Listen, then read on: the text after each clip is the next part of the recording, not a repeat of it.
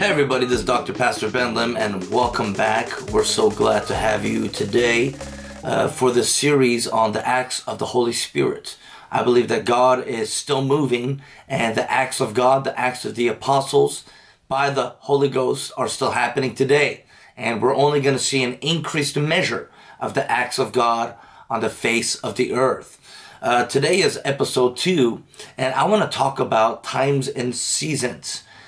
And let's go to the book of Acts here, to the Word of God. We'll go to Acts chapter 1, verses 6 all the way to 8. Acts 1, 6 to 8. And the Bible says, when they had come together, they asked him, Lord, will you at this time restore the kingdom to Israel? And Jesus said to them, it is not for you to know the times or seasons that the Father has fixed by his own authority. But you will receive power when the Holy Spirit has come upon you, and you will be my witnesses in Jerusalem and in all Judea and Samaria and to the end of the earth. In this episode, I want to talk about times and seasons because I do believe we are meant to be like the tribe of Issachar, one of the tribes of Israel that understood the signs of the times, the signs and the seasons of the times of the day. I believe we're meant to understand the will of God. We as prophetic people, we as spirit-filled people, as God's children, we're not meant to live in the dark, always guessing, second questioning, always being in the land and the realm of mystery. But I believe we're meant to be in the realm of revelation, where things are being revealed, exposed, are being highlighted and downloaded. We're not meant to live in the dark, where we live separately from our parents. We live separately from our own father. But no, we're in intimate relationship with the Father. So therefore, he reveals his mysteries and secrets to us. The Bible says that God does nothing on the earth until he first reveals it, shares his secrets with his people, with his prophets. And I believe we need to be more attuned to the voice of the Lord and understand the times and the seasons that we are in today. And that is why my job as a man of God, as a prophetic voice, my job is to understand the times and seasons, God's appointed times, God's timeline in the greater universe, metaverse, and God's plan. And I believe we're meant to be moving in the oil of Issachar, because Issachar looked up and they understood how to calculate and how to have strategy for victory and war on earth. However, it's interesting here because before Jesus, Yeshua ascended, the disciples asked Jesus a question. Will you at this time restore the kingdom to Israel? Now that is the gazillion-dollar question.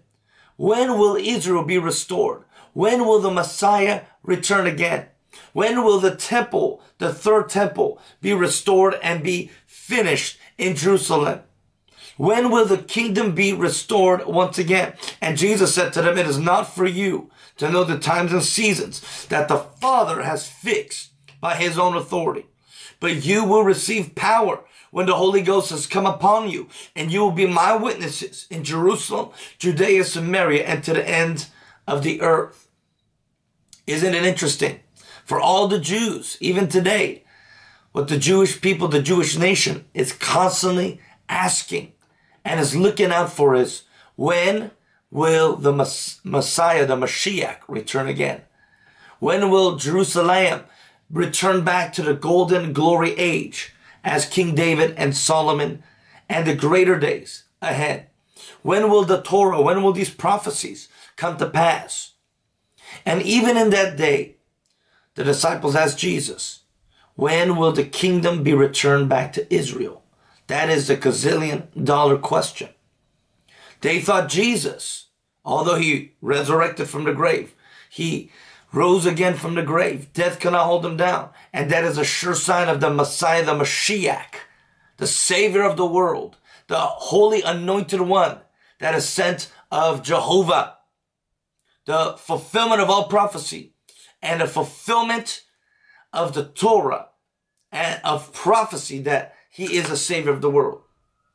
So the Jewish people were wondering, Jesus, Yeshua, you're returning back. Where are you going?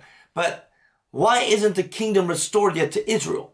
How much longer do we need to wait for these prophecies to come to pass? And Jesus said, it is not for you to know the times or seasons that the Father has fixed by his own authority. You see, this has to do with eschatology. This has to do with the end times.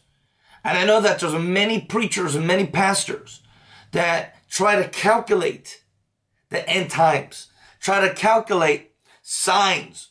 Oh, this is a sign of Babylon. This is a sign of the mark of the beast. This is a sign of the Antichrist. This is a sign. Oh, this person, Hillary Clinton, Joe Biden, Kamala Harris, President Trump. All these things are signs. Look at Persia. Look at Iran right now. Look at Afghanistan. These are all signs. Gog and Magog. These are all signs of what Revelation and Daniel and the end times talks about. Matthew 24. But let me propose to you that Jesus is saying it's not for you to know the end times.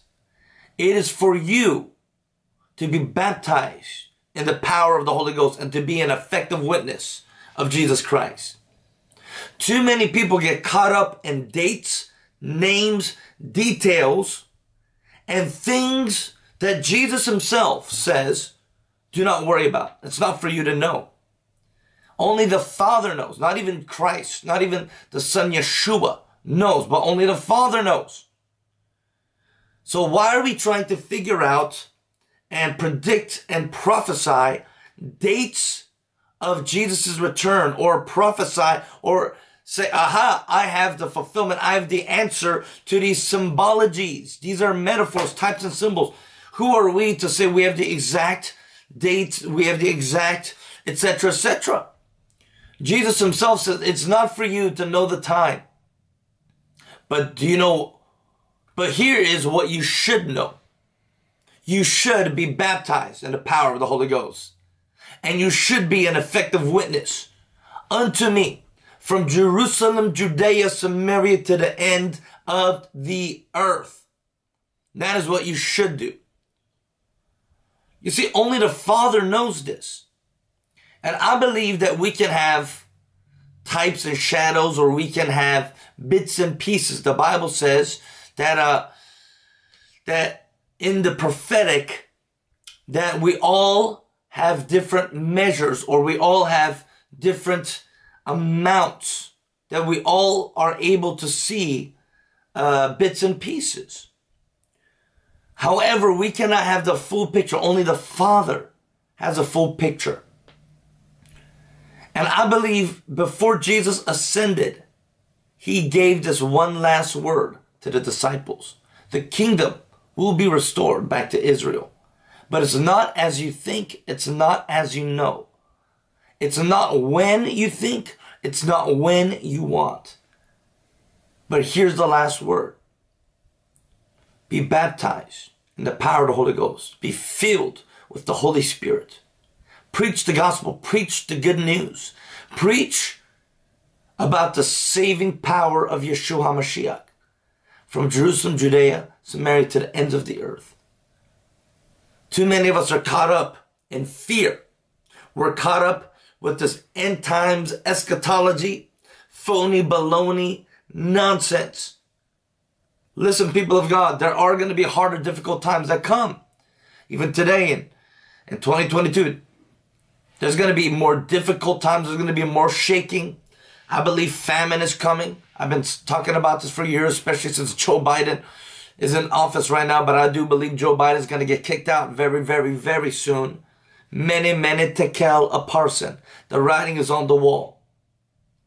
However, I do believe that there's going to be more difficult times coming. In fact, Jesus promised that. He promised that there will be trials and tribulations. It is through much suffering that you will enter into the kingdom, says God. But I do believe that God does not want us to be caught up with the fear and the details and trying to figure out types and symbols of the end times. But he wants us to rather preach the gospel, receive from the Holy Ghost, and be an effective witness of Jesus Christ. When's the last time you witnessed to another person? When's the last time you were a Jehovah Witness? When's the last time you witnessed about the testimony of Jesus Christ to another? Stop trying to be concerned with different things. Stop trying to be concerned with details. Stop trying to figure it out. Just look unto Jesus and be like him to the end of the age. This is Dr. Pastor Ben Lim here. I pray that the Lord will anoint you with wisdom and revelation, and that we would heed the command and the words of Jesus. And may we receive power, and may we be an effective witness. Let me know if this word blessed you, and comment below how you were edified and you received revelation today. Thanks for joining me on this episode as we talked about times and seasons.